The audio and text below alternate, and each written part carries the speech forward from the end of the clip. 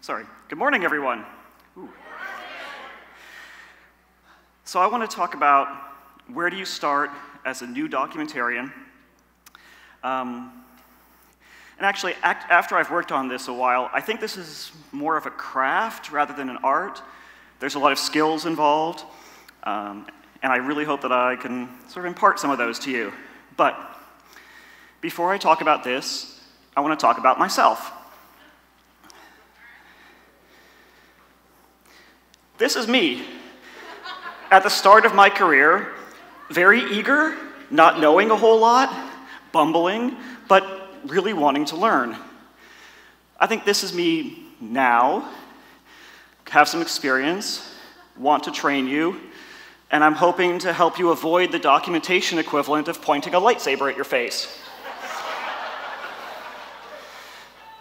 But another thing I want to say is that all of what I will tell you is true from a certain point of view. And it's my point of view, it's my experience, I think it's widely applicable, so let's go with that. And when I was thinking about the presentation, what I wanted to talk about, I want to talk about something obviously that I knew. What have I done before? I realized I've done this 5 times before, or I've come into a company, been the first documentation person, the docs guy, to set up documentation, doc set from scratch, build a documentation team.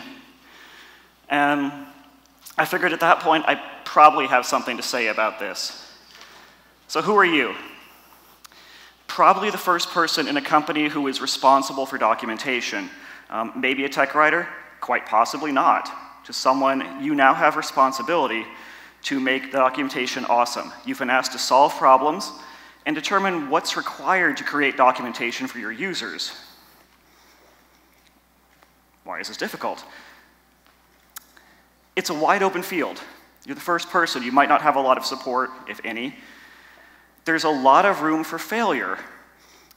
And having too many options is really paralyzing. You just sort of just don't know where to go. When I was working on this talk, I've actually started a few times. I got part way, stalled out, got part way, stalled out, got part way. I've rebuilt it multiple times. I realized that what I was trying to do is distill everything I knew about technical writing into 30 minutes.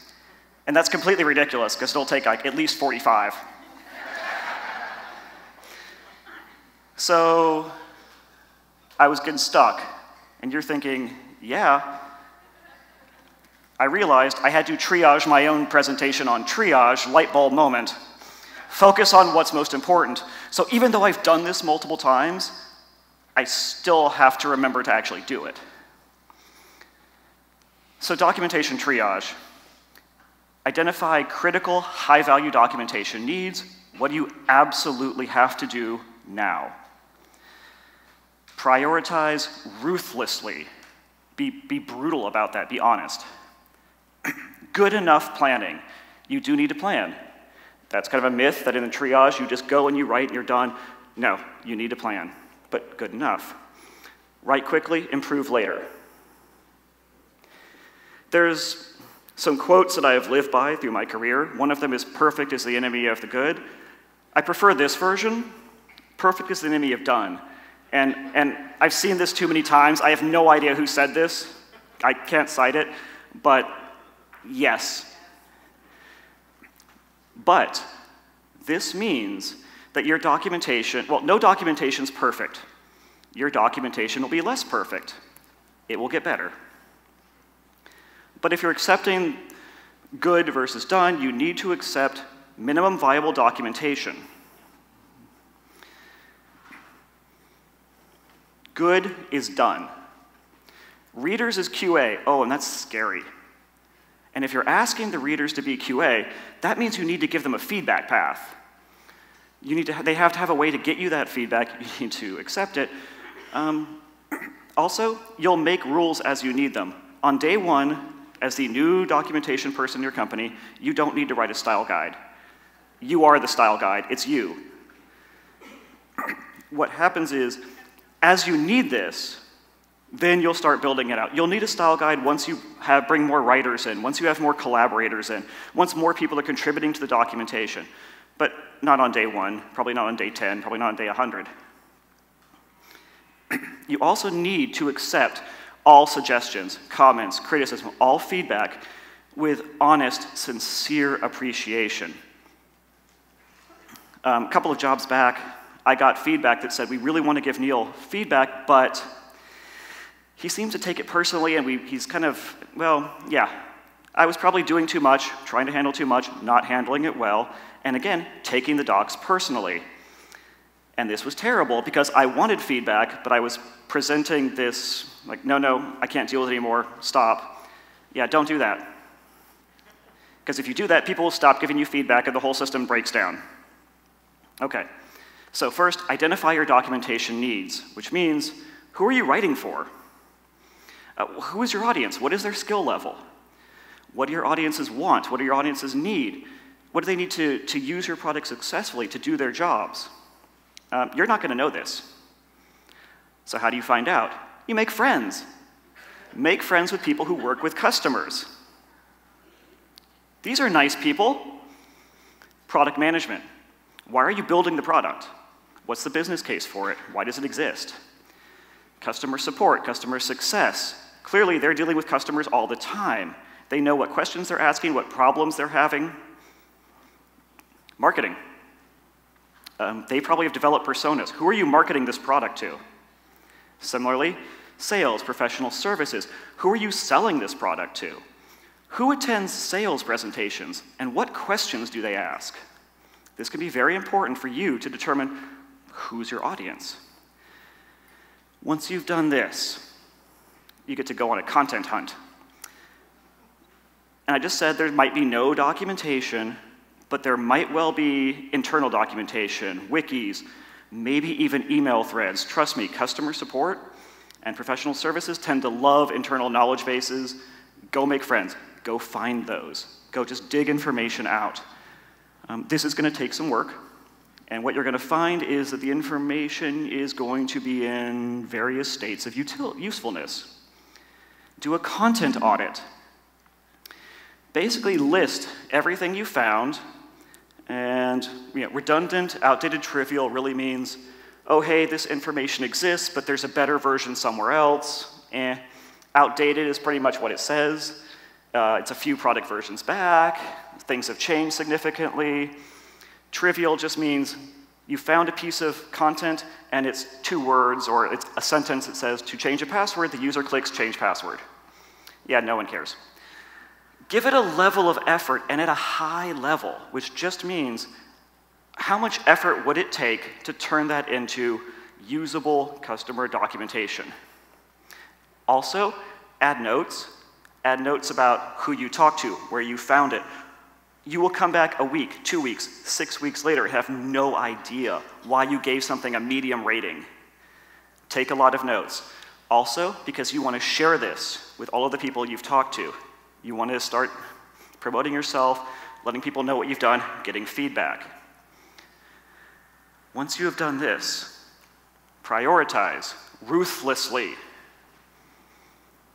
Because now is when you can step back, take a larger view of the information you've collected, and start planning before you dive into writing. So you do gap analysis.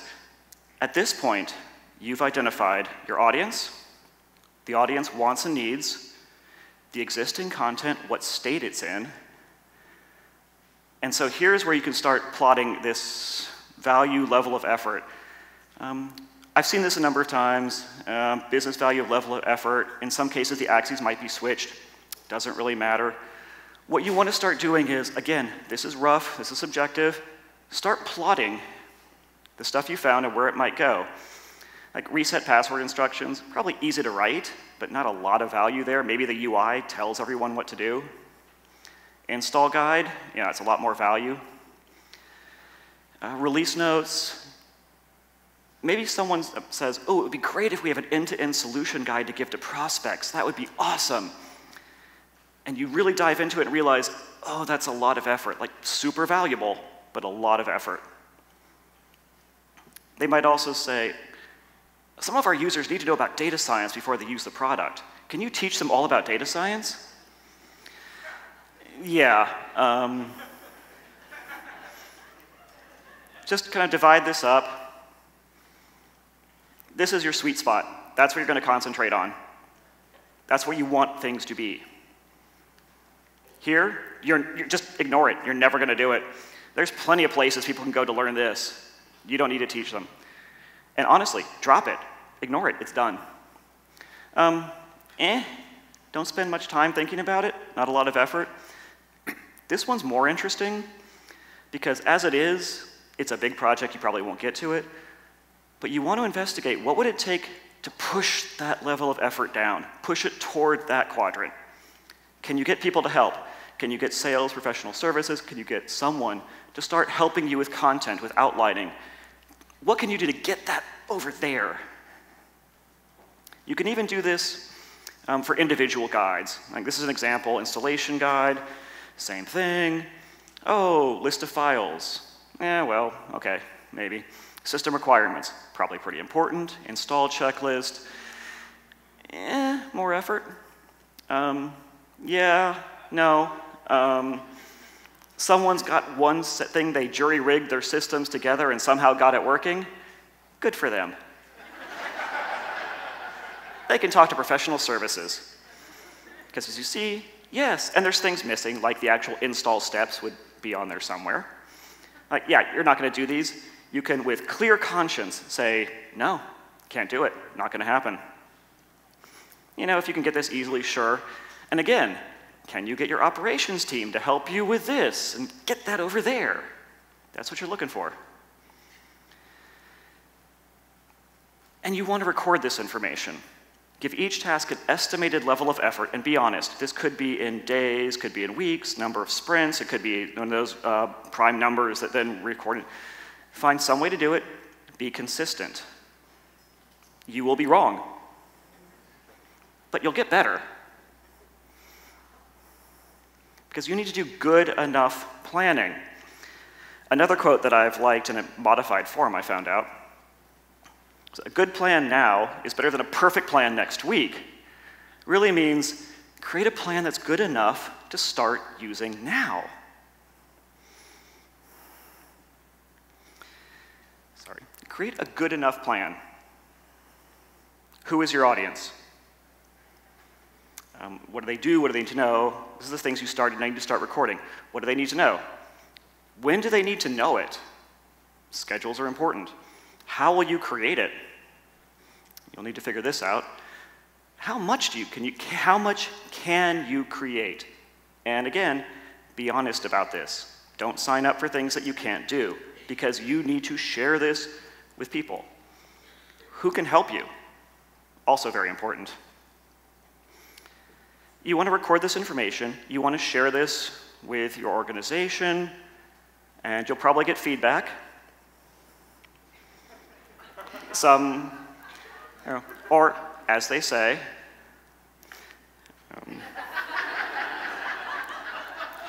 it's a joke. I love product managers. They help you align your docs with the product and business cases, but you also don't need to jump every time they ask. And they tend to have opinions. So stand by your plan, but also be flexible. You are a product owner. Congratulations. Here's another hat you get to wear. The documentation is your product. You will work with other product stakeholders to refine your plan, to make it better. That's the point. Be able to defend your estimates and priorities, but also be flexible. Be willing to shift priorities. Don't give too much ground on your estimates. Again, you'll be wrong, but you'll get better as you improve, but don't sell yourself short. Defend respectfully, accept feedback. Architecture docs. What does this mean? You're going to start small, but you will need to grow. All right, again, what's this mean? Things to think about. How many and what types of products are you supporting? Are you supporting on-premise, cloud? Are you supporting multiple versions? Do you need to support, do the docs have to have versioning that matches the product versioning? What types of documentation do you need? Do you need API reference? Do you need code samples? Do you need user guides, install guides, end-to-end solutions guides. What do you really need? This will determine the shape and scope of your product and also help you determine where it needs to grow to. Because you need to ask and answer this question. What will your minimum viable documentation look like? What does it have to be now and in the future? Where do you need this to grow to? So now you can start writing, and you will write, iterate, improve. Start by researching. Be an investigative journalist. You need to go out and really hunt down this information. You must be active. Information rarely falls in your lap. You must pursue information. Information rarely falls in your lap. Also, don't accept our users will understand. That means someone's blowing you off, or possibly they don't know, but they don't want to say that. Dig into that. Don't assume that. Let me also maybe reiterate this. Documentation is an active role. I don't know if I said it. Information will not fall into your lap. You must go out. You must pursue it. You must be active. Investigate. Collect the information. Talk to people. Challenge your assumptions. Challenge their assumptions. Now is when you can start writing and validate what you've written. Make sure that it's actually true. That's a pretty important thing for documentation. Also, time to send to review. And maybe I mention this again. Accept feedback with a smile. Be grateful to get feedback. Be thankful that other people want to help you contribute to the documentation and make it better. Yet don't push them away. It doesn't work well. Publish. Again, this is all about your tools. But once you've published, promote. Promote yourself, promote the documentations. People need to know who you are, what you do, and what they can do to help. Because one thing is very true. No one is sitting on your documentation site clicking refresh and then saying, "There's a new install guide!" Yeah, it doesn't happen. I really wish it did. That'd be awesome. But no. Okay.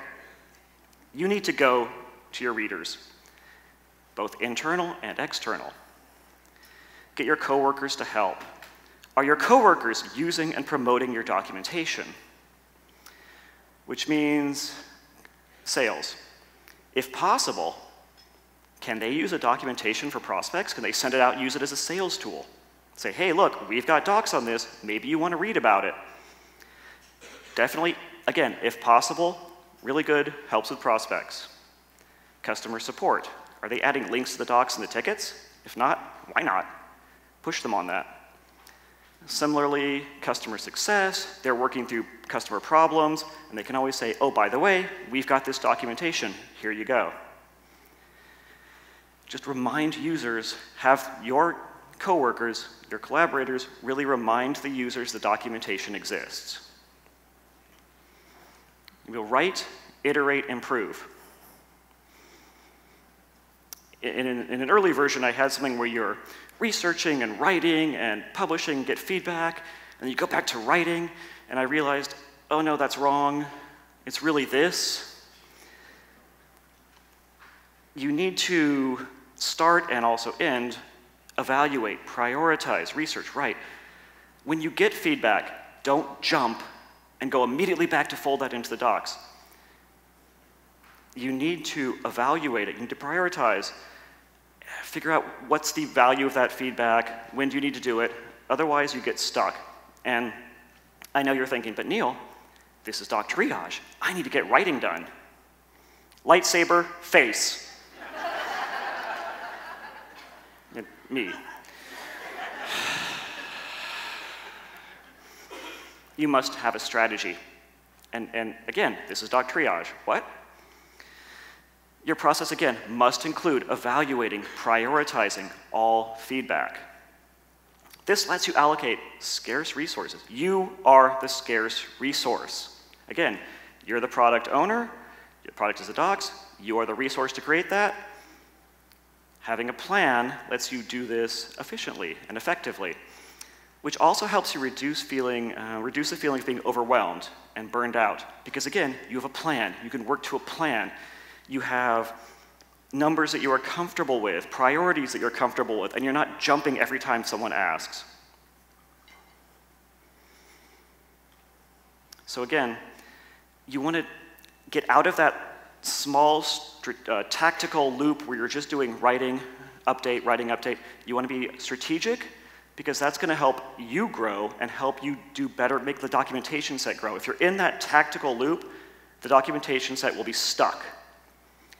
If you start planning strategically, you can really figure out, where does it need to grow? Where do I need to expand? What do I need to do? And what's the longer term plans?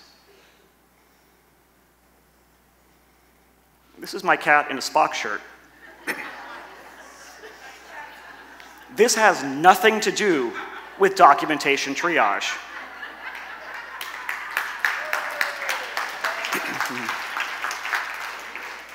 His name is Simon. But I needed to take a moment. Just had a little break here, so enjoy. I think we've been through a lot already. This can seem overwhelming. It can absolutely be overwhelming when you're doing the work. Especially if, like some people, you're a bit of a perfectionist, and it hurts to make the compromises that you need to make. You'll be asking a lot of yourself. You'll be asking a lot of your coworkers, who will ideally become more than just people you inform about the docs, and people who really help contribute to the docs in terms of feedback. Maybe eventually you can have them start helping and writing. But as long as you're working with these people, they're the collaborators in the docs, bring them all in. The other issue is that, again, if you're someone who's a bit of a perfectionist, it's easy to focus on the negative and look at the gigantic mountain of tasks that you've been asked to do and the very small pile that you've been able to do. This is bad, but you can get into this mindset where it's, Dread Pirate Roberts-ish. And you see your boss doing this all the time. So, yeah, you got to get out of this mindset. Remember, celebrate success. Acknowledge what you've done. Acknowledge your accomplishments. Share them with people. Be proud of what you've done and optimistic about what you will do. Again, just look at your plans, hold them tightly, but this is something that you really need to acknowledge. Good job. I've done something. This is awesome. I've made progress. All right, let's sum up. What do you need to do? Identify what you have, what content you have. Might not be documentation. Again, could be email threads, could be internal wikis. What do users need? And then, of course, people are going to ask for a lot of wants. You'll need to separate those out. That's going to take some work. To really talking to a lot of people and figuring out, what do my users really need to know? And then start prioritizing. What's the gap between those, what they need, what I will be able to deliver, then also kind of where do the wants fit in there? Ooh, that was terrible. I'm so sorry. Prioritize. Be brutal and be honest. There is only so much you can do, and as well-intentioned as you are, there are only so many hours of the day and so many days in the week.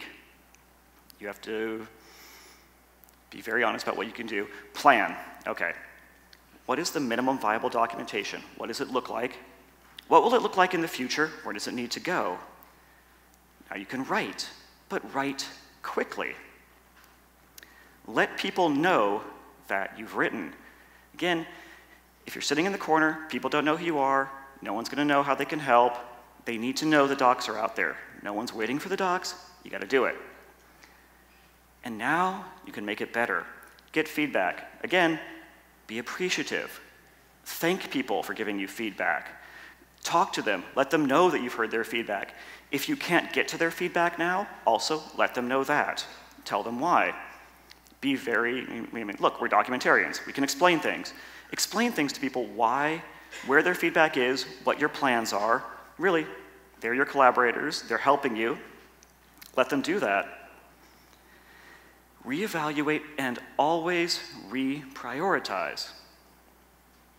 Again, you don't want to get stuck in that small tactical loop where you're just burning yourself out, writing and getting feedback and writing and getting feedback and just doing minor updates. You want to build the documentation as a whole and also, build what you can do, build what you want to do. So a lot of this, again, has been my experience, what I have done over these last 5 times. One thing that I have learned is building this experience that I want to share. That experience is learning what you don't have to do. And this might seem weird and kind of lazy, but a huge part of this, documentation triage, what you have to focus on, what can you just let go? And it might be hard, but there are some things that you will not get to. You're just going to have to let them go, put them in the backlog or the backlog of the backlog of the backlog. One day, someone might get to them. I saw another presentation yesterday, someone had Icebox. That's great. Things that you're like, yeah, those are good ideas. We're not going to do them. So, you have to accept you won't be able to do everything, and that's okay. You will still do a lot. And at that, go triage your docs.